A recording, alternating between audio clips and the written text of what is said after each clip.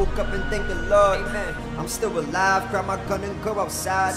My stupid pride, pray to God that I don't die today. Hope we survive. Welcome to another episode, or whatever type of episode of the Blue Report. I'm Richie Blue for those tuning in, and welcome back to every Blue Gang representative. And much love to anyone who's just straggling along.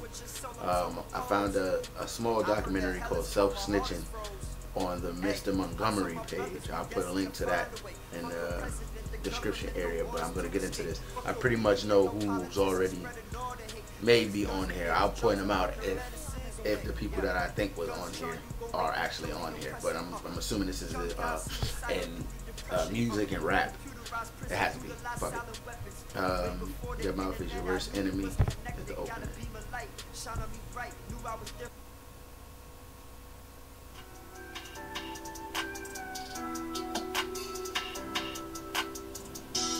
This is Bobby Schmurder, known mostly as a rapper from New York. In 2014, he released a song called Hot Nigga. This song has over 400 million views on YouTube, and the police, they were definitely one of the viewers. Bobby Schmurder is one of 15 suspected gang members arrested and charged as a result of a 2-year-long gun and drug investigation. On the 17th of December 2014, police arrested Bobby and 14 others of his GS9 gang. He was later sentenced to 7 years, with A-Rod and Rasha getting a total of 151 years in prison. And here's how they were caught. And Chewy and some hot nigga. Like I took to Shicey when I shot niggas. Like you see them twirl, then he drop nigga. And we keep the mind millies on my block nigga. And Monte keep it on him, he done drop niggas. And he be wildin', he some hot nigga. Tones known to get busy with them Glocks nigga. Try to run down and you could catch a shot nigga. Judge, I told me flip them packs and how to maintain. The lyrics of the song were used as evidence in court. Ladies and gentlemen, this is what we call self-snitching. Snitches in the station, even letters like the mailman. Bitch niggas pointing fingers like they just got the nails done. I do early robberies to start my daytime. You can say I wake up just to make you lay down. But don't act up, cause I'll make you stay down. You wanna act up and hide, you get wrapped up and tied. Welcome to No Offense, the show where we get straight to the point, addressing the artist, addressing the rumor, and addressing the topic. My name is Mr. Montgomery. Not him, him. I've recently done an interview on my show No Offense with UK drill artist Bleu, and I got so much negative comments. People saying I'm working with the feds and snitching. Even K-Trap called me an idiot. Yeah, coming from a guy who wears a mask. So much that I had to clear up my name. It's literally when you listen to an artist. When you listen to an artist and they say, I've done this, I've dipped this person, I've murdered this guy, I've done this, I've done that. They're incriminating themselves before I've even asked them a question. All I'm doing is asking them, why did you say that? That's literally it. Let me give you some facts. The minute you verbally put something on the internet or write something on the internet, it becomes an official statement. So before I've even asked you, did you do this? You've already said it. That's a fact. Rat, weasel, snake, informant, whatever you want to call it. Nobody likes a snitch, but everybody needs to hear the truth. A lot of individuals telling themselves without even knowing. But the question is, what is self-snitching?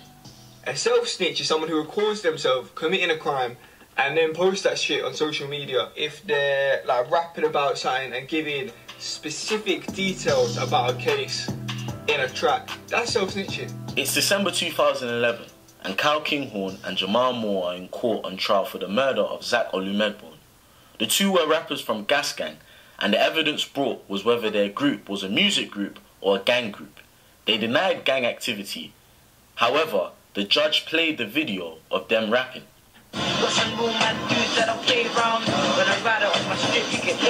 Within the lyrics of this particular song, we were able to ascertain what the gang initials stood for. Jamal Moore actually uses the initials in the lyrics of his song, referring to guns and shanks.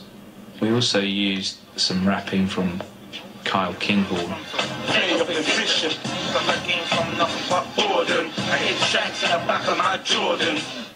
Quite clearly his reference to carrying a knife in his trainers. That's our interpretation, and that was in fact his admission when asked about it at court. The two were later sentenced to 16 years and 14 years in jail. The main question here is, can police use this in court?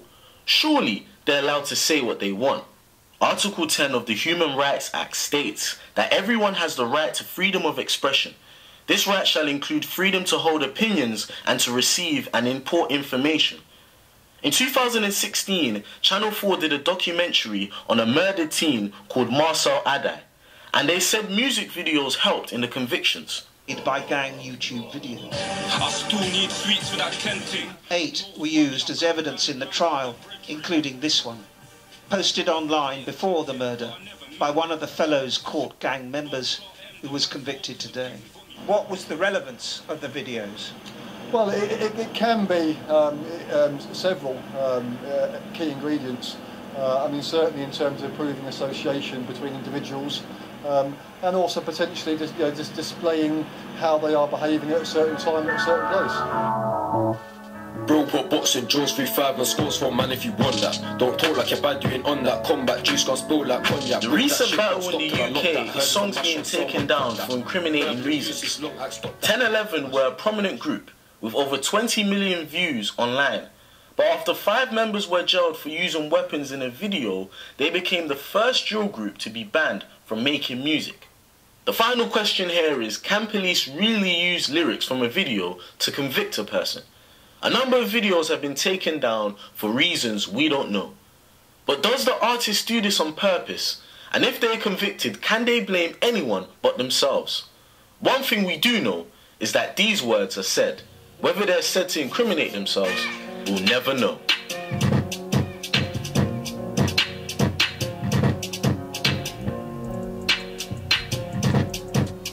Boom. Alright.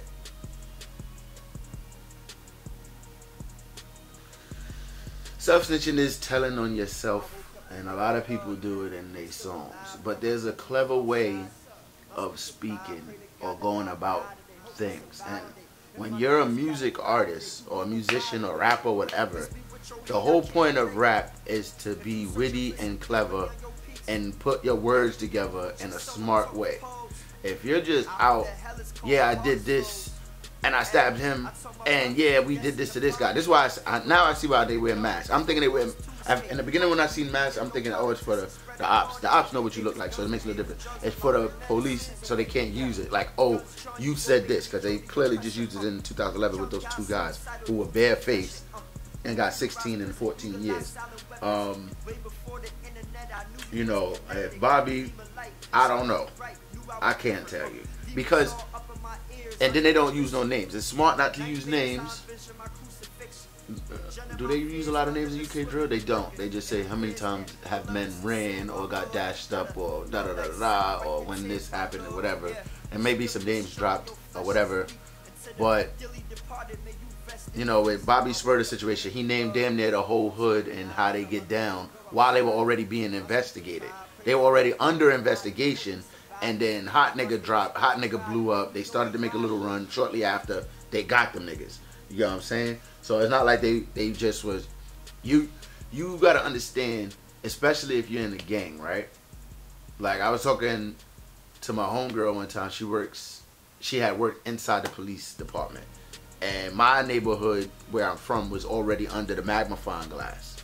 You know what I'm saying? Anybody's names, anybody that belongs to whatever crew, the neighborhood, not just the particular Crip set that belong over there. It was the entire neighborhood, the crew, BSC. It was mad shit that was in that computer. You get what I'm saying? So once you gotta understand that if you belong to something and people are dying, you're already underneath the magnifying glass. So any and everything that's being said, which I know is smart to speak indirect and talk about, you know, and have masks on so they can't never trace it back to you.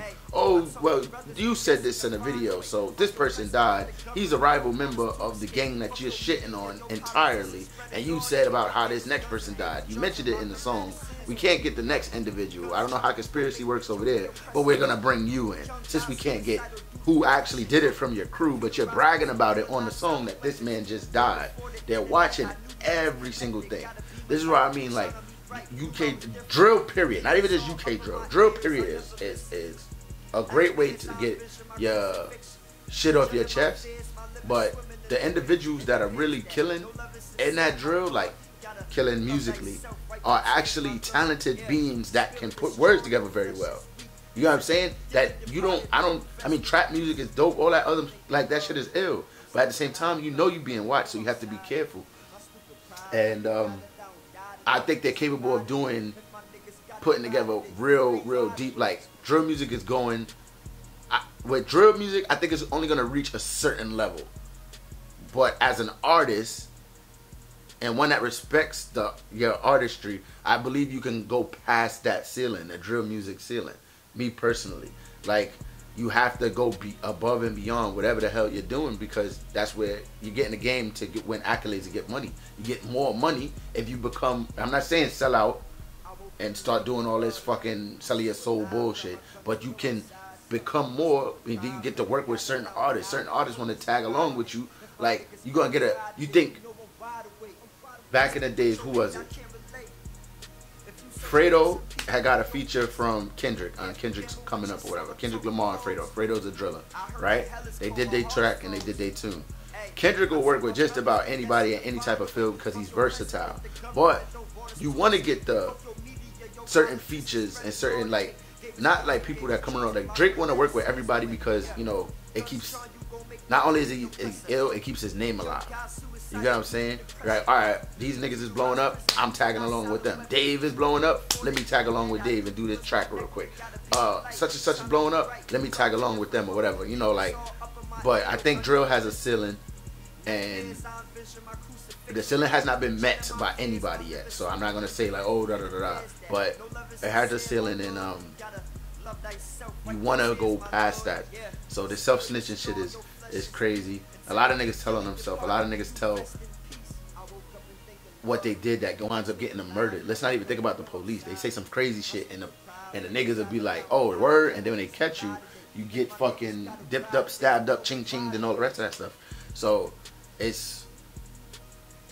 music is a form of expression. So I can't be upset that they expressing themselves the way that they are, but just stop fucking telling on yourself. You can say anything other in the world. You can tell a story and disguise the story with different names, and niggas in the hood know what's up. It don't have to be a badge of honor to brag, yo. Bragging just leads to fuckery, because either you in jail or you gonna fucking die. Everybody wants to be the big man, yo. So here nor there. Like, comment, share, subscribe, dislike if that's what you're into. Thank you for joining me for Blue Report. Peace, yo. Die today, hope we survive today. If my niggas got a ride today, you know I'm wide awake. Miss me with your hate, I can't relate. If you searching for some peace, put down your peace. Yeah, gamble with your soul, I'm toting pose. I heard that hell is cold, my heart is froze. Hey, I told my brothers we destined to